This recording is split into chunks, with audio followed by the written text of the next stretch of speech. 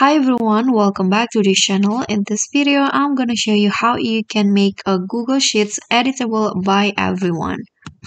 So in here, I already opened my file on Google Sheets, and as you can see here, this current file is private to only me, and to make it editable to everyone, I need to change these settings. So you need to click on the share, and then here change the general access from restricted. Just click on this drop down to anyone with the link. So click on this.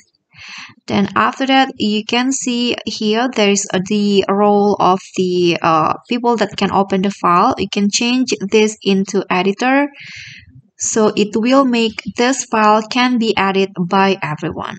And you can just copy the link, share it to your friends, colleagues, or others. And after that, just click on done. And that's it. I hope this tutorial will be helpful. Thank you guys so much for watching.